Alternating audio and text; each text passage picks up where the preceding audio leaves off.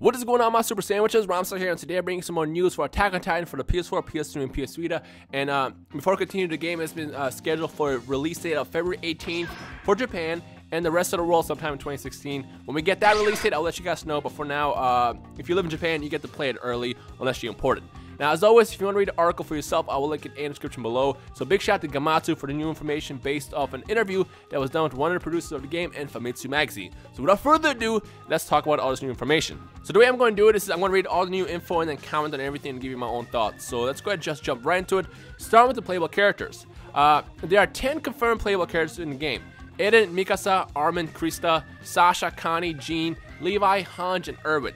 Now, they don't say if this is the final list or what, but I noticed there's no Annie on that. And I know a lot of us wanted to play as Annie, but at least we get Eren.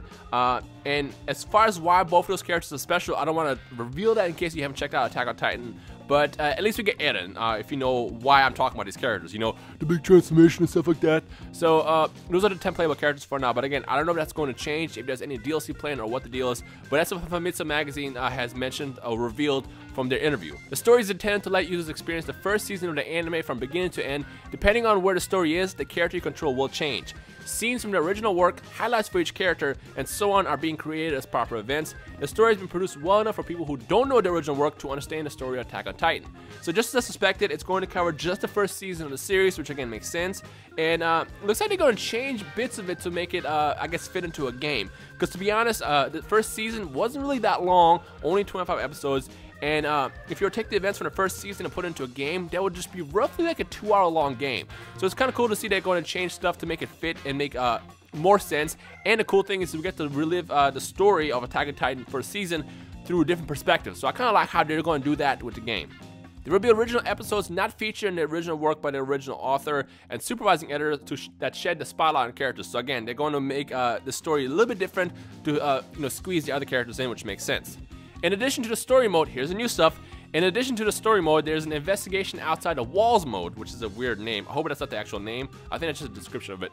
Where you can go about various missions playing as your favorite character. This mode can be used for character development, finding weapon material, and gathering funds. So it sounds like a free mode where you just get to play the game again. I can't really tell if this is like a free mode or a free roam mode or what the deal is, but it looks like in this mode is going to be more of a chill and just play and kill titans type of thing. Now again, no information, doesn't really reveal that much, but at least we got an insight, a little bit of insight of the other modes available to this game outside of story mode. After clearing the story mode, a warrior style free mode unlocks where you can play stages with your favorite characters. So again, it kind of reminds me of the battle mode in Pirate Warriors, where you basically get to play the story again with a different character, which that sounds like investigation outside of walls mode, but I can't really tell what that actually means. And I don't know what a warrior style free mode actually means as well. Like warrior style makes me think of not Attack on Titan, Pirate Warriors and Dynasty Warriors. So I don't know what that exactly means, but again, we have another glimpse of a mode. Now something I'll mention is that they don't talk about multiplayer in this. Now originally a while back, I remember it was Sane Island who reported that there was going to be a multiplayer mode where you basically get to play in a horde style type of thing. And it kind of makes you nervous that they're not talking about that. So I don't know if that changed or if that was misinformation or what the deal is. But a multiplayer mode in Attack on Titan will be a lot of fun. Like think about it, a squad game. You team up with like 3 friends and you take on Titans. Like that will be a lot of fun, and I really hope they do end up giving us that. But as of right now, there's no word on multiplayer at all. And honestly, if they don't have multiplayer in this game, it's gonna be a huge letdown for myself. But what do you guys think? Let me know your thoughts on that in the comment section below. During battles, you'll move along and fight throughout the stage to achieve the stated goal. In the middle, submissions like save so-and-so from a dilemma will occur. There will also be a lot of hidden missions. So again, a game like Attack on Titan based in the first season would not be long enough, so it only makes sense that they toss in a bunch of extra stuff like, hey, go save so-and-so, go do this, go do that, while doing the main mission. So again, that's kind of expected with a game like this. Players can also battle Titans by themselves, but in order to inflict immediate damage, it's important to fight alongside allies. Now this makes me kind of nervous because I hate games that require you to fight alongside with the ally, because AI in games is usually not that great. Now, if they had multiplayer, it'd be great, but if I have to rely on Armin's AI in this game to basically help me take down a Titan, it can get really annoying, especially if he keeps getting himself killed and all that good stuff. So I really hope that this game is not really focused too much on working the ally as opposed to being able to work with yourself or a friend if multiplayer is in this game. Players can give basic instruction to their allies while fighting against the Titans. Based on the character, there are even situations where you can give direct orders. So if in my case, I'm probably going to just tell my characters or my allies to just kind of chill out and sit and do nothing while I do all the work. Because again, you can never trust an AI, especially in an anime game. I mean, usually with anime games, the AI characters tend to be even worse than regular games. So we'll see how that works out whenever the game comes out in February, because I am going to import it, and I guess, or whenever the game comes out in the rest of the world. While moving around on the 3-dimensional maneuver gear, you can go any place freely so long as the wire can hit it. The square button is to shoot wire and X is to boost. Okay, so it's pretty simple controls. You'll automatically shoot to the place where the wire hooks while flying through the air. You can designate the direction you want to go with the left stick. Okay, so again, it's pretty simple controls. Given a sense of speed while moving around with the 3-dimensional maneuver gear, there are some 3D motion sickness problems, but Koei Tecmo says it was able to successfully resolve them. You know, I've never gotten sick from playing the game, but has anybody else gotten sick? If you have, let me know your thoughts in the comment section below, because I actually thought about how it would work if you start moving really, really fast in this game. But apparently there is no motion sickness, so we'll see. But again, I've never been motion sick from a game. If you have, let me know that in the comment section below. Characters have movement mode and a combat mode. You can switch to combat mode with the R1 button as you approach a Titan. During combat mode, your wire shots are devoted to the Titan rather than general movement. Okay, so it's basically like a lock-on, that makes sense. The pendulum-like movement of wire shots from the original work will be reproduced in the game. Also, given that you'll fight while almost never touching the ground, the game will remain faithful to the setup of the original work. Well, I mean, I assume that you'll never get on the ground, because if you try to fight a Titan from the ground, you'll most likely lose. When piercing the Titans with the wire, you can move around the Titan. Because your attack damage is based on speed and timing, to kill an enemy with a single blow, you should use the X button to boost and follow up with the triangle button to attack. So it's pretty simple buttons to play. So it looks like squares to use the maneuver gear, X is to boost, triangle is to attack. So it's pretty simple. It's kind of dumbed down, but you know, I expected much with a game like this.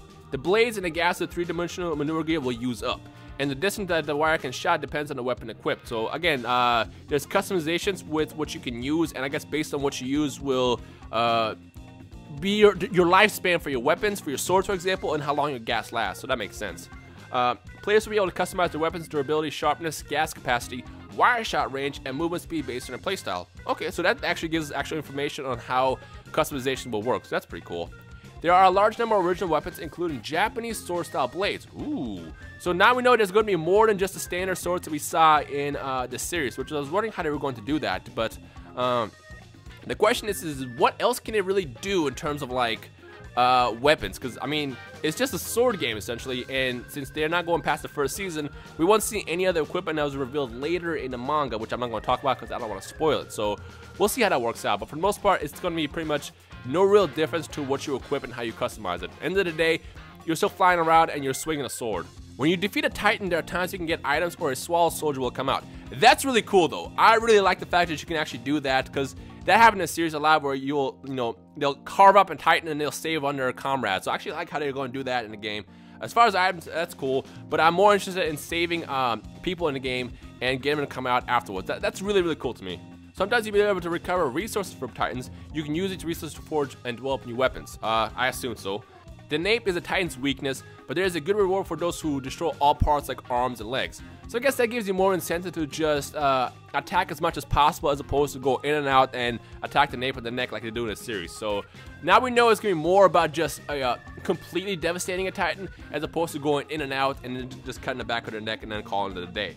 As you use each character and increase the amount of time you practice, new skills will unlock. Obviously, that's expected. And then almost all buildings in the city can be destroyed. I'm really excited about that, and I know you guys are as well, because environmental destruction in anime games is so freaking awesome. It looks really, really pretty. So I'm excited to add that into the game, and I wonder how it's going to I wonder how it's going to affect your gameplay when you play as Eren, for example, in his Titan form. So that's exciting stuff. But yeah, that's pretty much everything. So the only thing I can say, or I guess be judgmental about or critical about, is the fact that there's still no mention of multiplayer mode, which originally was mentioned a while back, and I don't know if they're going to remove it or what the deal is there. But if this game does not have multiplayer mode, it will be the biggest letdown for me as a fan. This is just myself, my own thoughts. Obviously the game still could be a lot of fun. It looks incredible. I mean, look at the gameplay in the background. But honestly, the thing I'm excited about the most is if there's multiplayer, because then playing this game with friends in a squad, for example, will be so much fun. Like, think about it. You and like 3 friends, like 4v1 or 4v many, fighting as many times as possible in like a survival mode type of thing. That'll be so freaking incredible, and I really, really, really hope that they add that in the game, whether it's DLC or not. I need that. I just want that to be added to the game the most. But let me know your thoughts overall about multiplayer, whether or not it will affect your your judgment in buying this game when it comes out, by dropping a comment below. But other than that, that's all the updates for today. Again, if you want to read the article for yourself, I will link it in the description below. As always, big shout out to Gamatsu for the information, and let's keep an eye out on the new info that comes out over the next couple weeks / months as we go into the release date of this game. So yeah. Other than that, I hope you guys enjoy the rest of the day. My name is Rhymestyle, and I will see all you awesome Super Sandwiches in the comment section below. Peace!